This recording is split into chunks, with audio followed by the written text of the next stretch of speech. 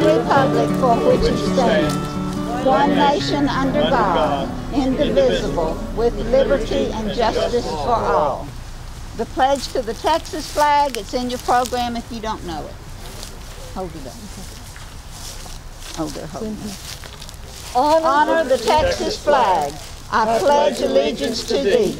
Texas, one state, under God, one and indivisible. Okay, if you'll bow with me. Our most dear and gracious Heavenly Father, we come before you today with hearts of thanksgiving for the great cloud of witnesses that have come before us. We are here to honor our history left to us by our forefathers. Help us remember that it is right and proper to honor and acknowledge your part in our history. We thank you for your mercy and your grace, and we pray in the name of Jesus. Amen. I appreciate every one of y'all to come out here today for this ceremony. It's important to our community. It's an honor to be here. It's great that we have these markers here that remind us of our past and our history of our community, as well as the roots of our community. And I appreciate every one of y'all coming today to take note of this for our community. Thank you. Thank you. Okay. I want to give everybody a sincere and heartfelt welcome for being here on this absolutely perfect autumn East Texas afternoon. You support Trinity, you support Trinity's history, and you support Trinity's people and the work of the Trinity Historical Society. This day is especially nice for us because of COVID, we didn't have the fair this year. I think this is the first year the fair has been missed. Bill Elliott and I were trying to calculate since the late 1940s. So this is the first year we haven't had our fair booth in the Trinity Fair. I know some of you have driven a long way. San Antonio, Galveston, the Woodlands, Lufkin, and maybe some people from Waco will be over at the next dedication.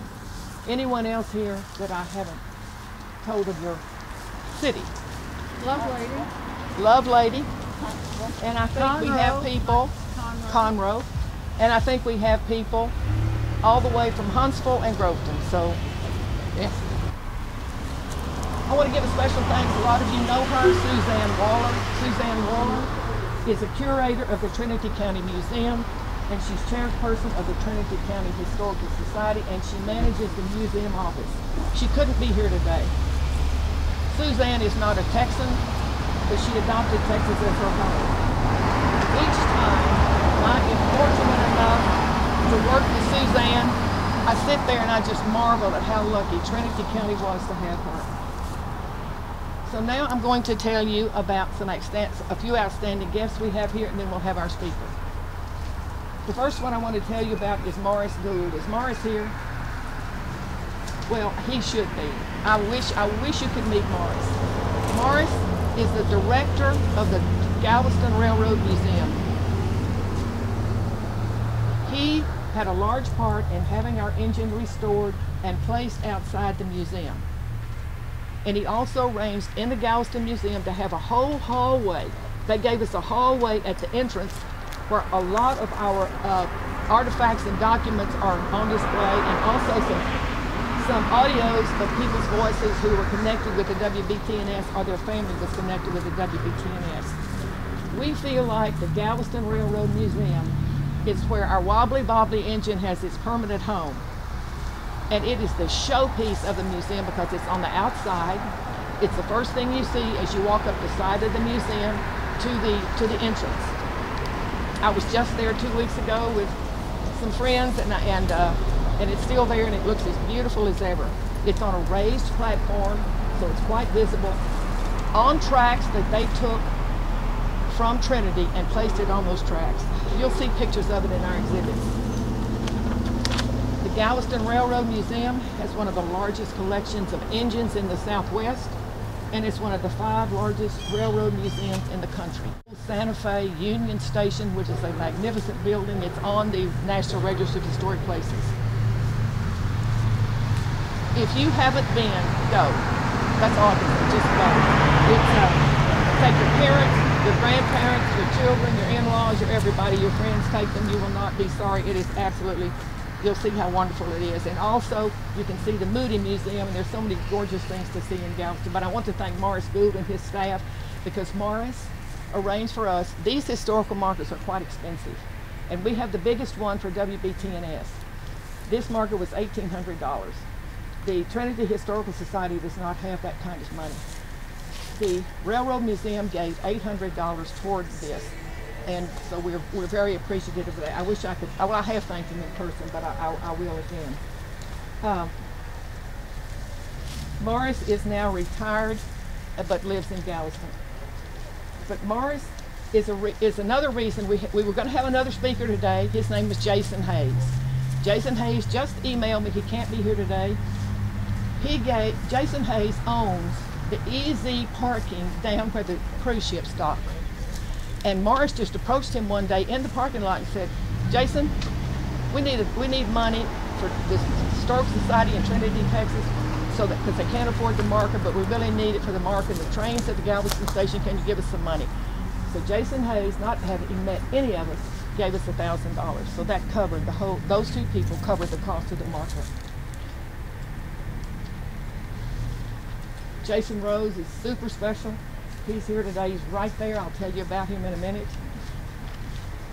And also, see the man in the black hat? That's Everett.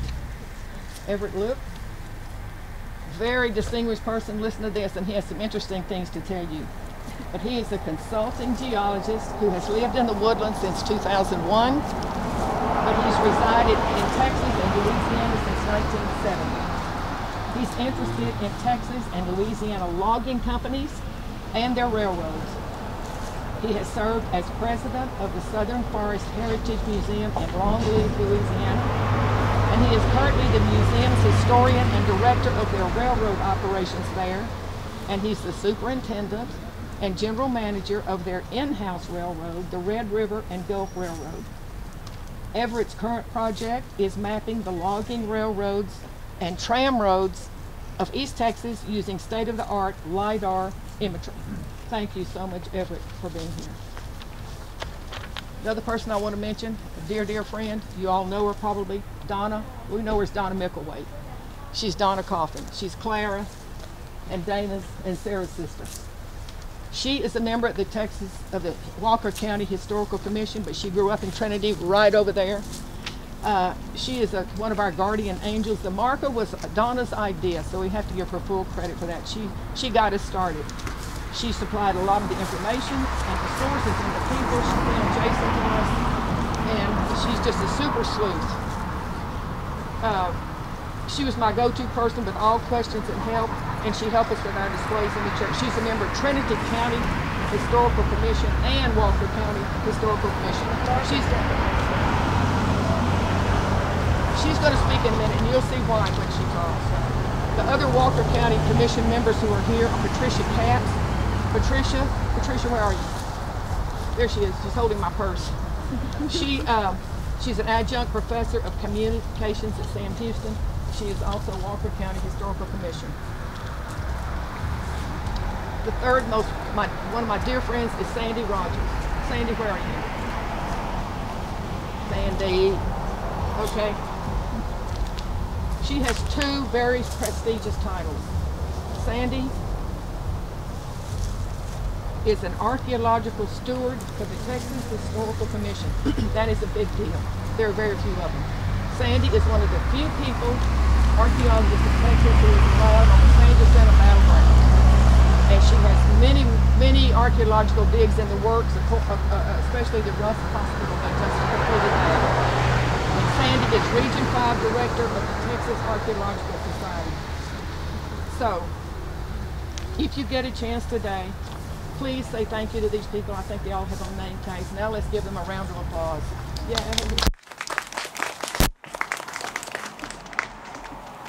Jason Rose is our first speaker today.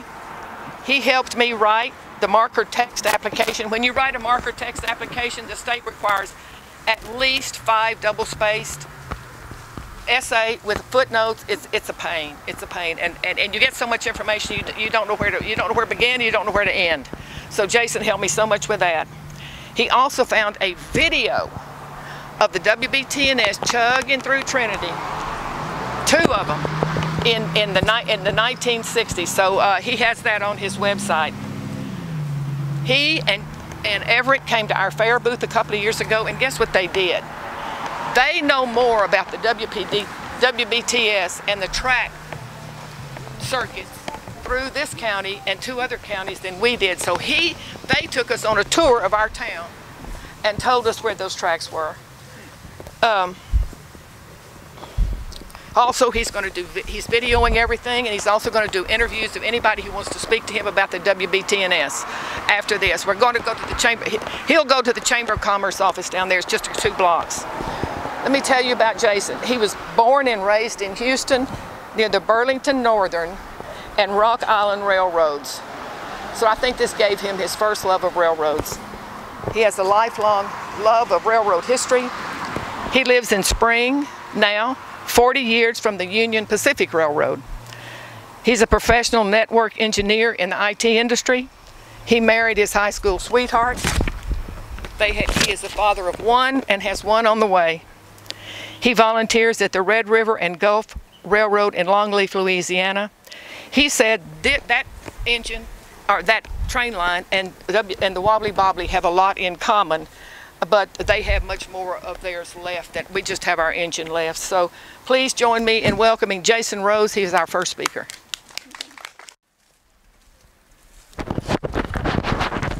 Thank you. Never been introduced before. It's a bit weird. And I've got notes because I don't do public speaking. So, good afternoon. My name is Jason Rose, and by some quirk of the universe, I have come to be the curator for the virtual online museum for the Waco, Beaumont, Trinity and Sabine Railway, known as the Wobbly. My interest in this railroad began when I stumbled upon a reference to it many years ago and realized I had crossed the grade in Blanchard, Texas on the way to my grandparents' house on Lake Livingston hundreds of times and never saw it. In the 5th grade, at a summer camp near Trinity, we rode horses along the old railroad grade and passed an old trestle. And I knew at the time that it was a railroad trestle, but being so young, I didn't think to ask any questions. So when I stumbled across this reference, it got me going, got me thinking, and kind of started me on that path to find more information. I soon realized there wasn't a whole lot of information out there. There was a few websites, very few, and a few books that referenced it, so it gave me a starting point to begin putting information together. And what little bit I did put together, I put on a page on my railroad blog website. So hidden amongst my travel blogs was 1 page devoted to the Wobbly and the little bit of information that I found. That web page led me to meet several people. 4 of them stand out, and I'd be remiss if I didn't mention Murray Hammond of the Texas Transportation Archive, Everett Lueck, who's a fellow rail fan and a gifted creator of railroad maps, Susan Madeley, and Donna Coffen, whose phone call a few years ago spurred the creation of a full website devoted to the Wobbly. Donna and Susan grew up here, and they're in contact with many people that remember the Wobbly and who have family connections to it. Their network has provided many documents, newspaper clippings, and most importantly, first-hand accounts for the website. I'm forever in their debt for opening up this treasure trove of information. All this activity in recent years led to this event today. Donna and Susan expressed interest in getting the state of Texas to create the plaque, and they immediately have my full support. It's been 61 years since the final Wobbly train ran to Kittrell a few miles west of here to drop off empties and bring back tank car loads of crude oil. That train would have passed right by this spot, and the last operating locomotive, number 1, failed a surprise Interstate Commerce Commission inspection, and the road was shut down. At the time of the last run, I don't believe anyone knew that the last train was the last train. So no fanfare, no crowd, no speeches. Welcome the crew after that last run. Maybe today we can bring a little bit of closure that was denied in 1959. What began as a couple of short line logging railroads fell into bankruptcy and was cobbled together to create the Wobbly in 1913. The Waco, Beaumont, Trinity, and Sabine Railway is a grandiose title indicative of large dreams that would go unrealized. Of the 4 cities named in the railroad's title, only its city of origin, Trinity, was ever reached. Because of the tough economic times of the 1920s and 30s, rural obscurity, and a surplus of existing parallel railroads, the Wobbly fell far short of its stated goals. With its weed-covered tracks, Ford Model A motor car, sagging wooden cars, and decrepit steam locomotives, the Wobbly was the quintessential East Texas short line in, sorry, you lost me when that started, was a quintessential East Texas short line railroad in that era. Money was always in short supply, and the railroaders simply did whatever they needed to do to keep the trains running when there was enough passengers and freight to warrant running a train at all. Near the end, money was so tight that maintenance to the track was only done when it was absolutely necessary, and that usually followed a derailment. This situation led to several colorful variations of the WBT&S acronym, the most famous being the Wobbly Bobbly Turnover and Stop, which is the source of the nickname that I use. There are others, and these paint quite a picture of what the railroad meant to different types of people. The wine, beer, tequila, and snuff, the whiskey, beer, tobacco, and snuff, the washboard, tub, and soap, and won't be back till Saturday. That these nicknames have survived for more than half a century after the loss of the railroad is testament to its enduring legacy amongst the locals that fondly remember it. But that population is aging and leaving us, and it is my desire to preserve what they remember and share that knowledge with a larger world of historians and rail fans. This plaque goes a long way towards that goal. With this bit of recognition by the state of Texas, perhaps we can reach that wider audience and keep the memory of the Wobbly alive for generations to come. If you haven't already seen the website, take a look. The video we're recording today, along with other personal interviews, will be on there.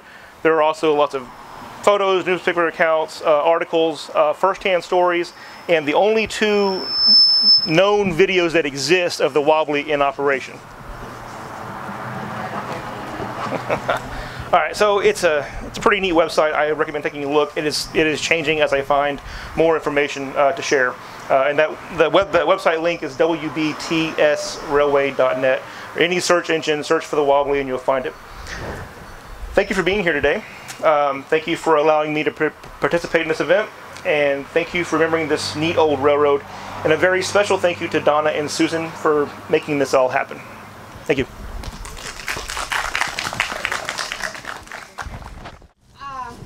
Thank you for asking me to be here today. I feel like my grandfather, T.L. Epperson, is here with me. I do want you to know that that wasn't just a job for him. That was his life, his passion, and his love. In our family, there were three rankings. Number 3 ranking were the grandchildren. Number 2 was his wife, Pearl. And number 1 was the Wobbly Bobbly Turnover and Stop Railroad.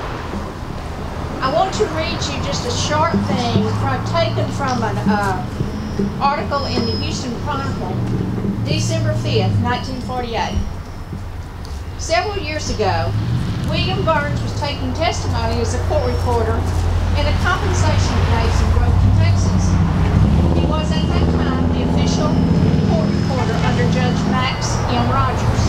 The witness was a farmer who lived in Groveton at the turn of the century. The attorney for the plaintiff asked, "And where did the accident occur?" The witness answered, "At the Wobbly Bobbly Turnover and Stop tracks, right where they crossed the highway." Mr. Burns, who had already been struggling with the Groveton backwoodsman's colloquialisms, dropped his pen across his pad and rose from his seat. "The what?" The witness repeated, "Wobbly Bobbly Turnover and Stop." Despite his mental prowess, Mr. Burns still looked perturbed. The witness continued, "That's the WBT&S, Waco, Beaumont, Trinity and Sabine Railroad." Mr. Burns said, "Well," sat down, picked up his pen back up, and looked kind of limp. When this was written in 1948, the Wobbly Bobbly, and I knew it as the Wobbly Bobbly. I don't know where the Wobbly Bobbly, but I knew it as the Wobbly Bobbly. Only had an 8-mile run every other day that went to the Pitcher oil fields. And I don't know if it was common knowledge, but the train it backed up the whole way the 8-mile way. And then when it returned with its load of mineral oil, it wasn't crude oil, it was mineral oil, then it came forward, where it then transferred it to the Missouri Pacific line, where it could be taken up east for processing. Mr. T.L. Epperson, Thaxton Lewis Epperson, that's what the TL stood for, took over the receivership in 1945. I believe that it was in the late 30s that the train actually went into bankruptcy, and Mr. Paul Sanderson was the receiver during that time. Mr. Sanderson was greatly revered by my grandfather. In fact, the reason he moved to Trinity was to work for him at the Texas Longleaf Lumber Company. So when Mr. Sanderson died in 1944, Max Rogers, Judge Max Rogers, asked my grandfather to take over the receivership. And he said he would on one condition, that he be allowed to work with the merchants and the people in Trinity and try to get the railroad operational again. At that time, it was totally in the red. The trackage and the bridges were terrible, and it averaged breaking down on the 8-mile run at least 4 times. Now, after several years, this was in '48, my grandfather was very proud of the fact that instead of 4 times a month, it had only broken down once in the previous 5 months.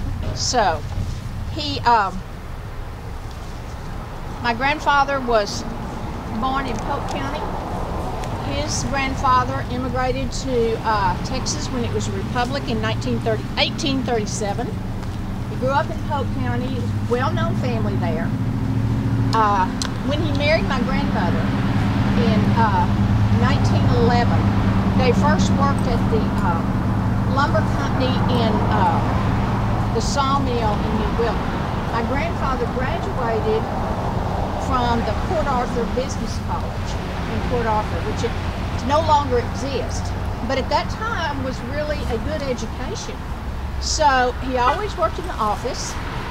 And another thing, and I know there's nobody here that is old enough to remember him, but if you ever saw him, he was dressed like this.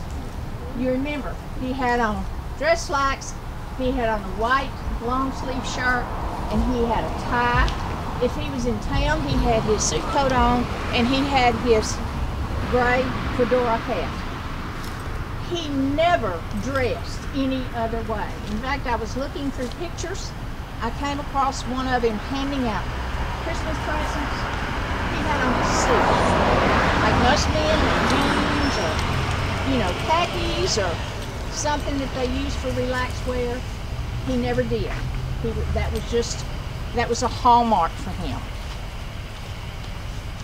When the Wobbly Bobbly completed its final run in, I believe, June of 1959, he spent the rest of his life, till he died in 1972, liquidating the assets. He was he was unbelievably meticulous. He wanted to make sure that every employee had been paid.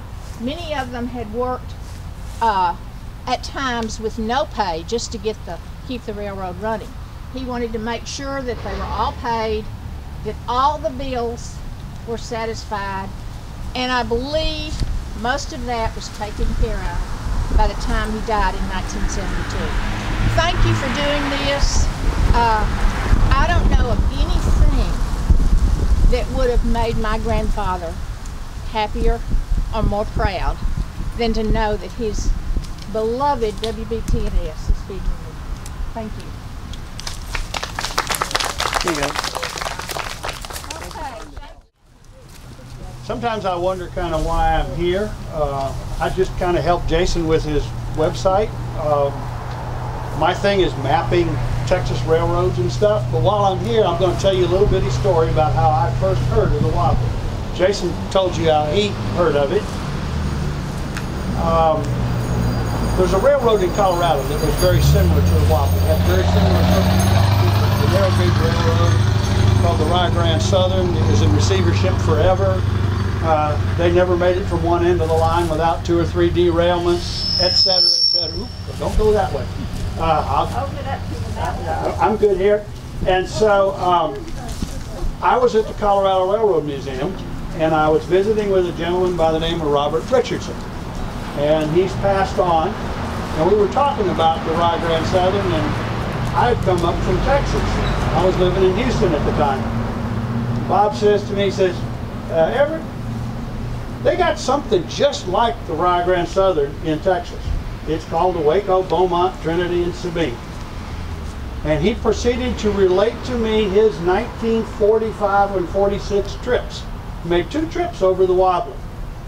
And at that time they were still running as far as Livingston, and they would get right to the Southern Pacific crossing in Livingston, and the crossing had been taken out, so the car would stop there and everybody would walk into town. And then they would back the car up and to a place where they could turn it around and switch things out, and then little old Model A would come back here to Livingston. That was their daily train over to Livingston. And he told me that story. And years later, Jason was able to get a copy, and it is on his website, and it's definitely worth watching, of Bob Richardson's 2 trips over the Wobbly, because he went out to the oil field as well. It's just worth seeing the Wobbly in all its glory in the late 1940s on this video that Bob did. It was mentioned that I do some things with maps. Maps are my thing. I'm a geologist. That's what we do. I mean, it's just what it is. So I brought today a little sampling for you, and we're going to have a full one done when I get it done. I was hoping to get it done today, but I didn't. But I'm using what they call LiDAR. And LiDAR is a laser projection down flown. It's the equivalent of radar, except it's done with laser. And the LiDAR will image on the ground. Right now, the image stuff I'm using, anything that's 2 feet. Basically a 2-foot block. It's just amazing what it'll do. And I've been studying, I've worked through the Wobbly. I've got a map of the Wobbly that's accurate to within 5 feet now. And I've got all the little spur lines that ran off of it, and the logging lines and everything else. This is just a little piece. But when it's all done, we're going to have it on Jason's website. And it's going to be interactive. And you all can find just anything you want. But look at all those black lines. I mean, there's Trinity. There's Groveton, right up there. I mean, lumber railroads everywhere that nobody even knew existed. This is the first chance we've ever had to do this kind of research, and it's going to be on Jason's website. So thank you for having me come today. Donna, My beloved Wobbly Bobbly. That's what we Trinity folks called it. I see it wobble, bobble, and heard that. Bobblety, bobblety, or something. Not from us. We say wobbly, bobbly. My house, in the days that I lived here, was right on the other side of the dollar store. A little house. Between the house was a field where all the pulpwood trucks came in. I loaded the pulpwood to go on the train. Then came, in later years, my mother and dad sold a house and built right down on that corner. So all this time through my life, we all of us were right up in the face of the Wobbly Bobbly. Okay, I was going to say something about, let's see what it is here. Oh, I wanted to tell the story. I figured somebody else might tell this. But as the Wobbly came in from the east and would cross by the basket factory and then cross the tracks to the Missouri Pacific, then coming through where Derek Lane and Dr. Thornton's house were, then they'd come on down by the school and there's this big curve. Well, Sometimes she'd make it around that curve, sometimes she wouldn't. When she didn't, it was, I want you all, somebody, if I'm saying this wrong, correct me. What would happen is we would have a signal from the Wobbly. It'd be 2 longs, boo, boo, the boo. Everybody in town knew what it was. They knew he was in trouble, knew he was on that curve. I guess I think it was she. And everybody would stop exactly what they're doing at that time, get together, and they were down there, and I never knew how they got that train back on the track. Did they all pick it up or what? If anybody knows, tell me. I'd like to know. I wish that Morris Gould was here today. I thought he was going to be here because I wanted to tell a little background on this. I think Susan, I don't know if you were involved in it, but someone was involved in going to the Moody Foundation to get some help on the marker, pay for the marker. And they came back, the Moody came back and said, well, we like to handle larger projects.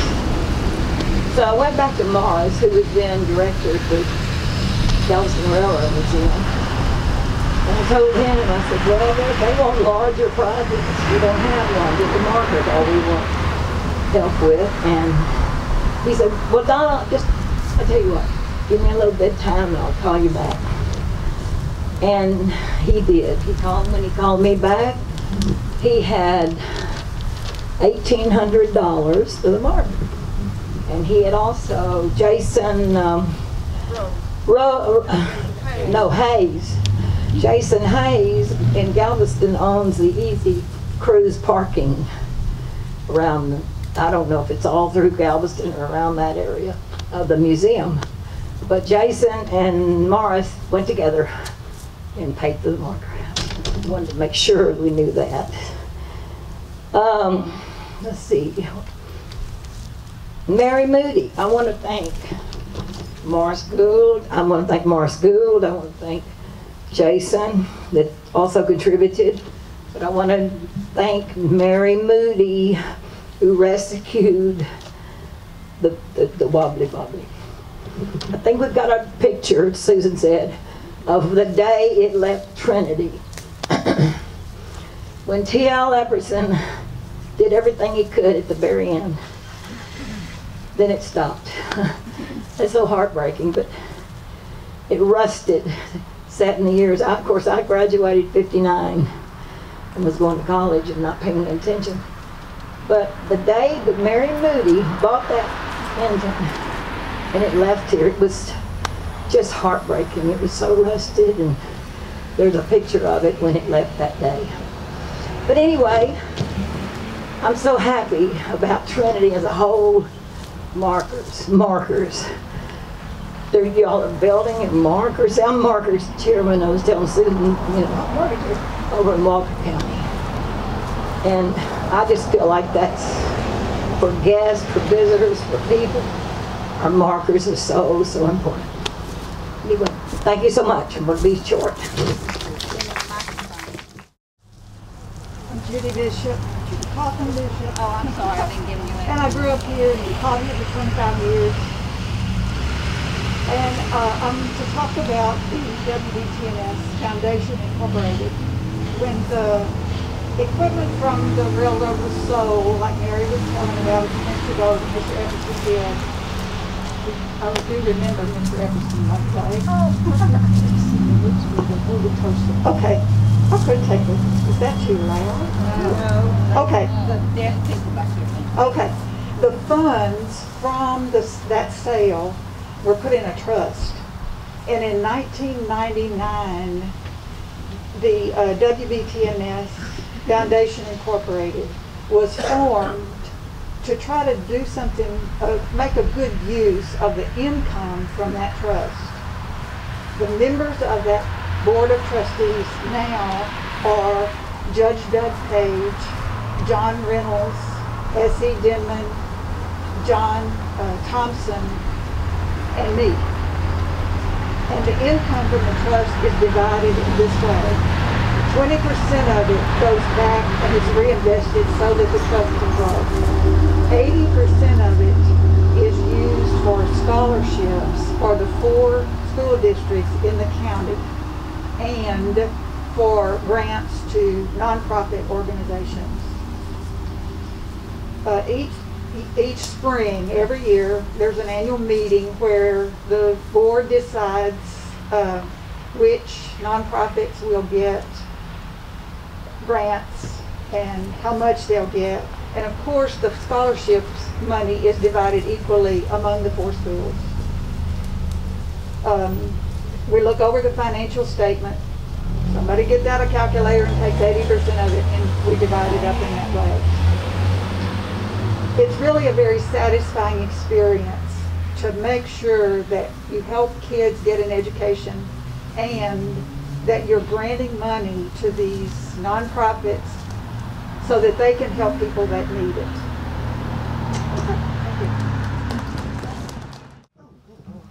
Are there any other people who want to speak?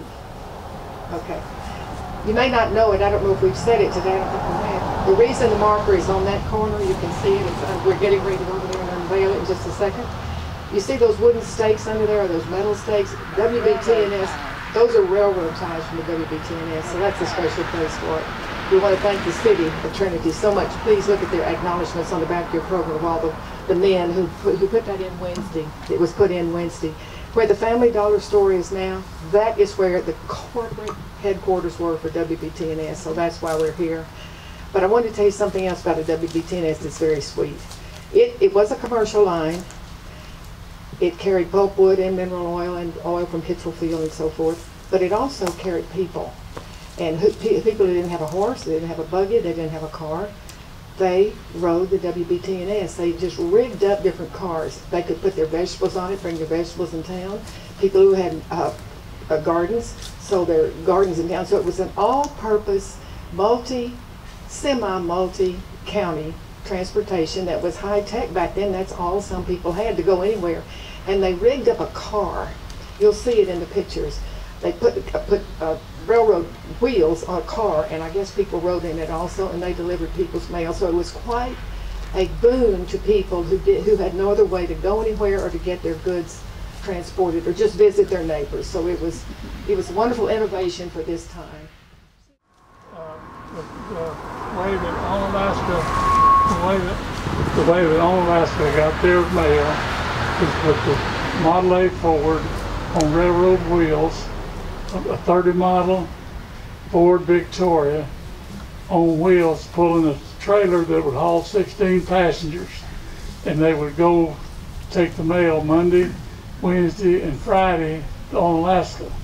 And when I was a kid, I used to save up my 15 cents along with my friends, and we'd get on in that trailer and ride on Alaska and back. And also I rode in the big train up to the oil fields up close to Weldon, because there's a couple of guys that I ran around with. They were twins, and they were Lucas twins, Roy and Troy, and their daddy worked on the railroad, and so we were able to get on the train and go up to there. We was able to, of course, we had to pay to go on Alaska, but that's some of the things. Another thing I might mention, the city limits was, a lot of people probably know that, the city limits is down at the Legion Hall and north up at the top of the hill from the hospital. And on the other side is where the 356 highway turned off the Groveland Highway, and the middle of that road was city limits that way. Well, you couldn't get out, if you were downtown Trinity, you couldn't get to the city limits anywhere without crossing the railroad track. Because the city limits was passed here, and the railroad track was out here. And on the other side, it was, of course, the 356, and on each end is down by where, they tell me, by where the Dairy Queen was, and up where the bend in the road where you angled off and go to the sawmill, the mill town. And so you couldn't get to the city limits, get to the city limits in any direction you went without crossing the railroad track. 2 of them was wobbly tracks. 3 of them were. But anyway, that's, I know a lot more, but I'm not going to take up any more of your time.